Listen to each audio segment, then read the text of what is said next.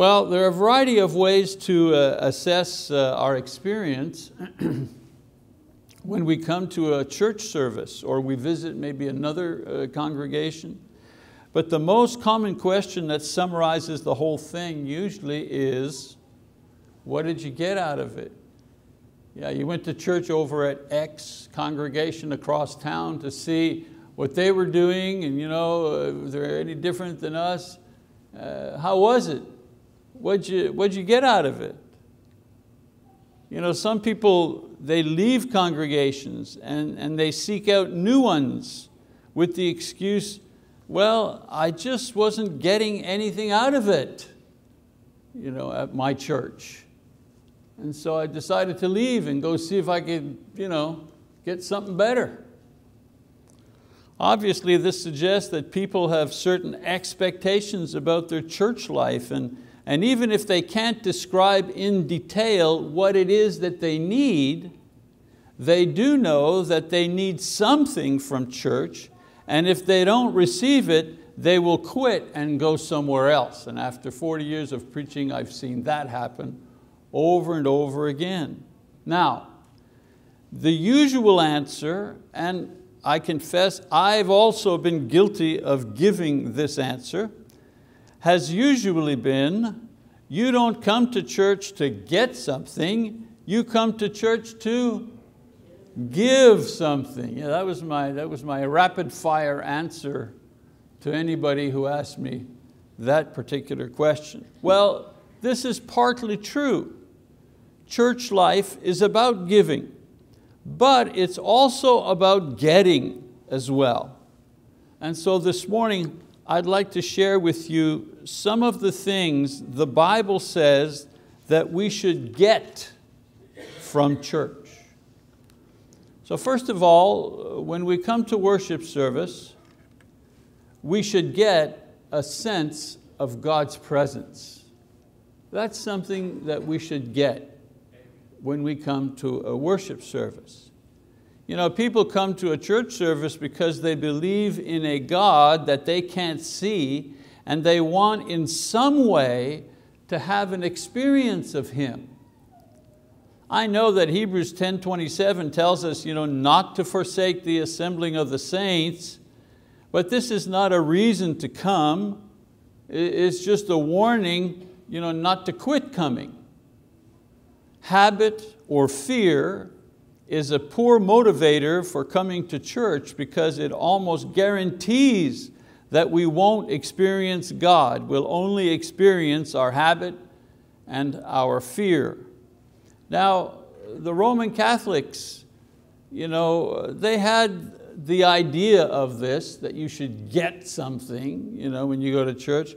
They built huge and magnificent church buildings in the Middle Ages and even to this day.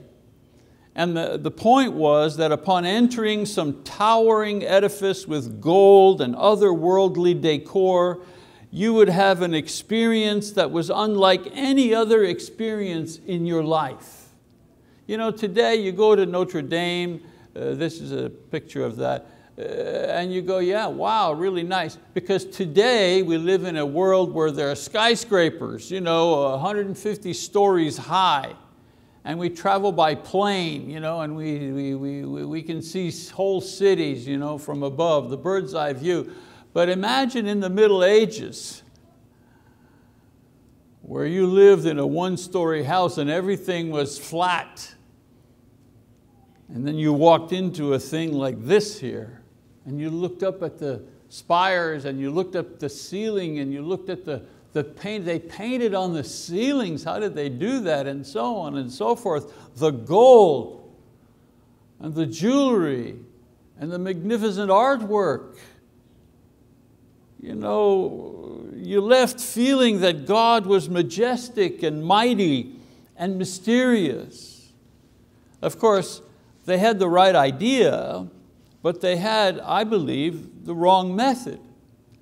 Because Paul says in Acts chapter 17, verse 29, that the divine nature is not like gold or silver or stone, an image formed by the art or the thought of man. You cannot produce an experience of the spiritual using human physical things. Remember, God is spirit, and those who worship Him must worship in spirit and in truth. The biggest issue in Christianity today revolves around how to have the God experience.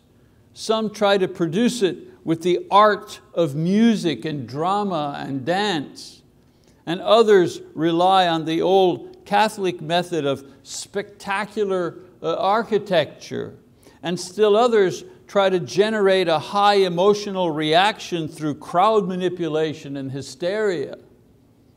It's interesting to note that the first century church had no fancy buildings. They did not use instruments or organized events for worship. They held no public rallies in the style of the modern faith healers, and yet their experience of God was such that they were ready to die for their faith, and many did. They, like us, came to church in order to experience a sense of God, and their deep conviction and martyrdom tells us that they did. And I believe the reason for it was because they were close to Jesus Christ. They were close historically in that Jesus had lived and died and resurrected, many of them in their generation. Some of them may have even seen Him. 1 Corinthians 15 tells us. They were close to His teachings because the apostles themselves were their teachers. In Acts 2, where it says they continually devoted themselves to the apostles' teaching. The key there, continually devoted themselves to the apostles' teaching. They were close to the past and very much aware of their sins and Jesus' forgiveness. They had lived in total darkness and paganism, and Christianity was such a light and such a relief, such a great hope that they never had before. That Paul tells us in Romans 5.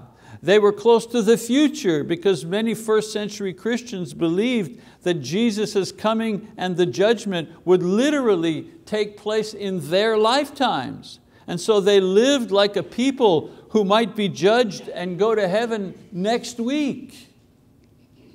So the reason that God became the man Jesus was to permit us an experience of Him. What did He say to Philip? Have I been with you for so long a time, and yet you have not come to know me, Philip? The one who has seen me has seen the Father. How can you say, show us the Father? And people who say, I didn't get nothing out of it, are saying, show me the Father. Show me the Father. Our church experience should include an experience of the Father, but it's not an experience manufactured through architecture or through emotionalism. It is accessible in the same way now as it was in the first century, and that is through a drawing nearer to Christ through His body, which is the church. For example, the death and burial and resurrection is not in our generation, but the commemoration of it through communion keeps the memory and the meaning fresh in our minds. And the teaching of the apostles are preserved in the Bible, and our conviction grows as we learn and as we apply it to our lives today in the same way that they learned it and they applied it to their lives in the first century. The blood of the cross shed so long ago is as effective to wash away our sins today as it ever was. And the joy that comes from forgiveness is as fresh and hopeful as it was in the first century. Do you think the person that was buried in the waters of baptism and all their sins were taken away, that person in the first century, do you think he or she was happier at that moment than we are today when that happens to us? The same forgiveness through the same method, through the same Christ, is taking place today as it was then. And His return is as imminent as it ever was. There is still no guarantee that we will be alive tomorrow. And so if we don't have the God experience, it may be because we've moved away from Christ in some way. We've moved away from taking the communion regularly. We've moved away from seriously obeying the teachings of the apostles. We've moved away from dealing with and forsaking our sins. We've moved away from a lifestyle that is always ready for His return. If you want to experience the presence of God in church, you must remain in the presence of Christ throughout the week. That's how you have the God experience. You stay close to the Lord throughout the week. And then your songs to the Lord, your remembrance of the Lord, your obedience to the Lord, all of those things will be fresh in your experience when we gather as a church on the Lord's day. Another thing that you should get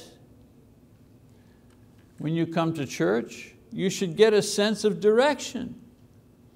You know, there are a million books out there that will try to tell you what to do with your life, but there's only one book that tells you what God wants you to do with your life.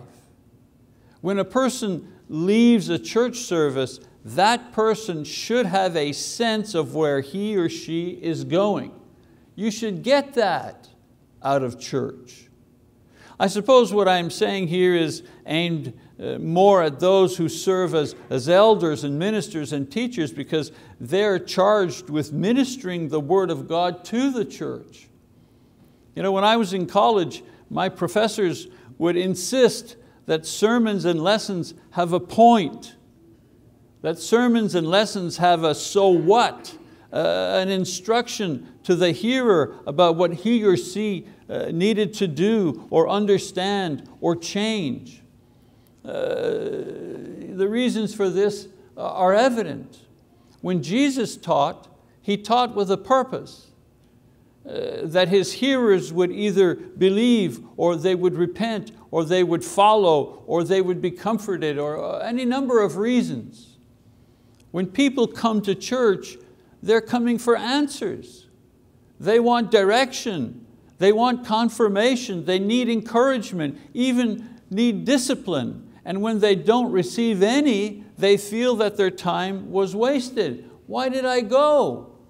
I didn't learn anything. Nobody gave me any direction. I wasn't encouraged. I wasn't comforted. Why should I return? Paul says that all Scripture is inspired by God and beneficial for teaching. There's a purpose to it. It's beneficial for teaching, for rebuke, for correction, for training in righteousness, so that the man or woman of God may be fully capable, equipped for every good work. We come to church to be equipped. Sometimes the equipment we're lacking is comfort because we are in pain or we're suffering. But sometimes the thing that we need is a rebuke, to be told, stop doing what you're doing, it's wrong. Or start doing this over here because it's the right thing to do. Leaders and ministers and teachers need to make sure that their lessons, as well as their lives, provide the so what, provide the direction that the church needs in order to be sure of the way that they should walk as Christians. God has given to the government the right and responsibility to keep order and protect society. Romans 13:1. And God has given to the family, He has given the right and responsibility to establish homes and to raise children, Genesis 2. But only to the church has God given the task of saving souls and providing a moral compass to direct the way that God would have us live. You know, in 1 Timothy 3:15, Paul tells us that the church is the pillar and support of truth. We come to church to hear truth truth about my life, truth about what is right, truth about God, truth about the future. We come for truth. We should make no apologies for providing clear and emphatic direction and instructions for godly living. It's what God has given us to do, and it's what the church expects when it comes on the Lord's Day to gather. And then finally, what do people want to get out of church? Well, they need a sense of belonging. A sense of belonging. In a survey about religion in America, it was noted that the number one thing that people want to get when they come to church, in America anyways, is a sense of belonging. This is not surprising considering the present condition of our society. The traditional extended family is gone. There's no more grandparents living with you and relatives around you for a lifetime. People move on an average of every 4 to 5 years. Every 5 years you have to make new friends and get used to a new place. 1 out of 2 marriages are ending in divorce, meaning that there are a lot of single moms and single dads or blended families out there.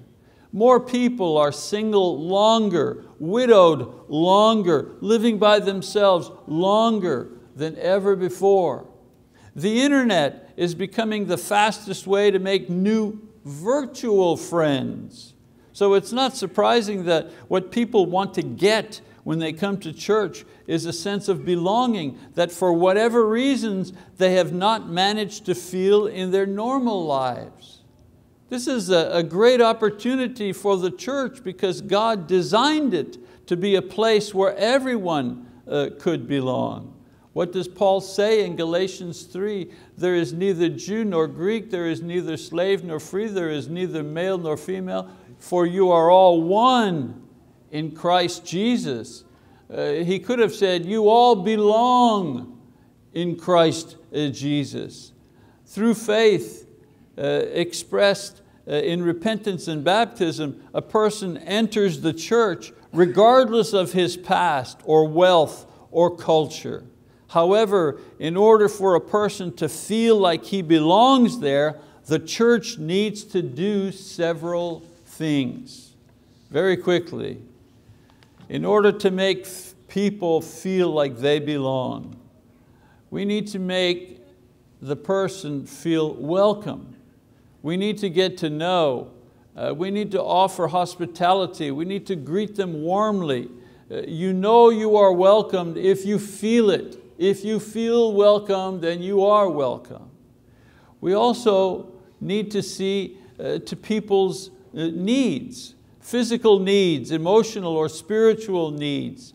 Meeting a person's needs is the surest way to say to them that we want you here. And then thirdly, make people feel useful. Integrate a person into our work and into our lives.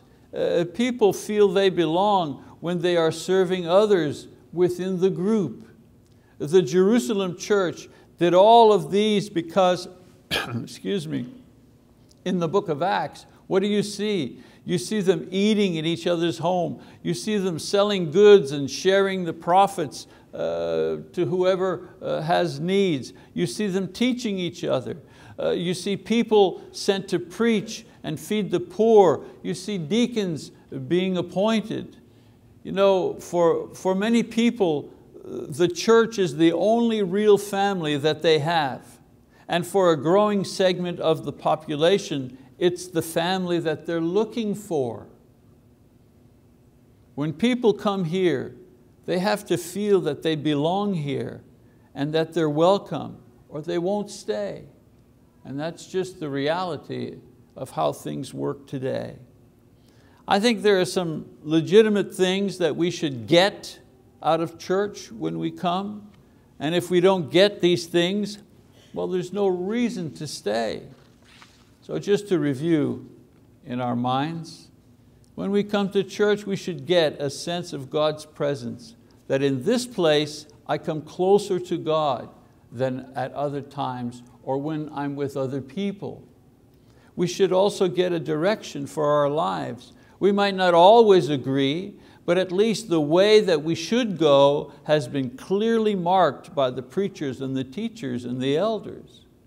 And thirdly, we should get a feeling that we belong here just as much as everybody else. We should never feel like we're an outsider if we are part of the body of Christ. The question is, how do we make sure that everyone gets these things when they come? A few suggestions and the lesson is yours. First of all, experiencing God's presence requires my obedience to His word and my drawing closer to His Son. You want to experience God? This is how to do it. Not new music or new preacher or new building. Those are all needed things as the time arrives. But these are not things that draw us closer to God. A new attitude about my Christianity, that will draw you closer to God. The more we as a group dedicate ourselves to Christ, the more we will experience God's presence, not only in our worship service, but in our everyday life as well. The second thing, direction requires leadership. And in the church, leadership requires much prayer, study, and preparation. People want direction. But we have to be sure that as leaders and teachers and ministers, that the direction that we give is according to God's word and nothing else. There are many directions in life, but we will be judged if the directions we give don't lead to Christ and His kingdom. What was the happy story I told you at the beginning? What was the happy part of it? Well, what's so happy about a woman who can't find a church of Christ? There's nothing happy about that. She has to reach out to some guy on the internet who has to then do a long research to find a group of God's people who are meeting close enough that she can physically go there. No happy thing about that. And what's happy about her sister who's got a brain tumor and is about to die in the hospital? There's nothing happy about that. Nothing. The only happy thing about that whole story is Christ, is the gospel, that through this long and meandering way, this person found the gospel and then shared it with someone else, and both of them obeyed the gospel and were saved. That's the only happy thing in the whole story. So people want direction, but the direction we need to give is how to draw them closer to Jesus Christ. And then thirdly, belonging happens when each person begins to sense ownership and responsibility for the church.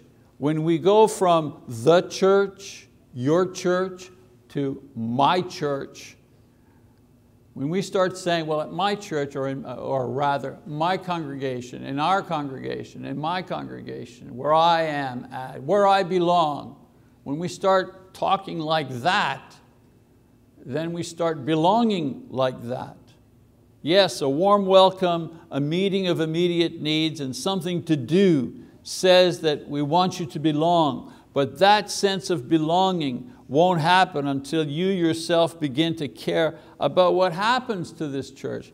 I have another happy story, a very brief happy story. I was talking to Charles, one of our members over here.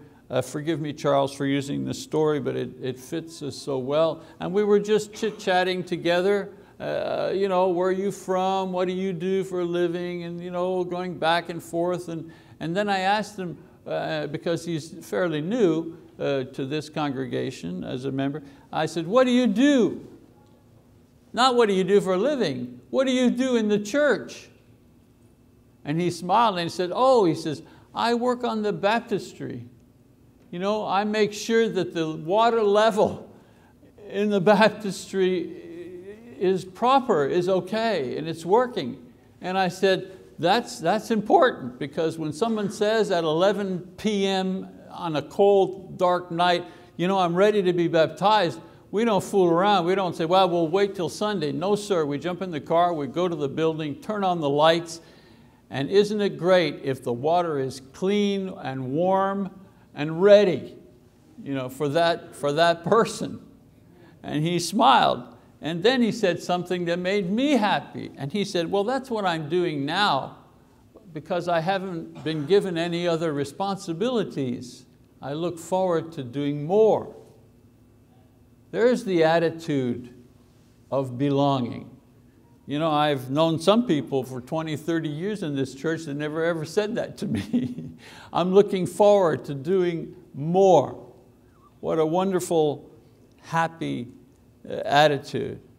So a sense of belonging won't happen until you yourself begin to care about what happens to this church, that you care enough to welcome others, that you care enough to support it financially, that you care enough to maintain and serve it, that you care enough to want others to belong here and care like you care.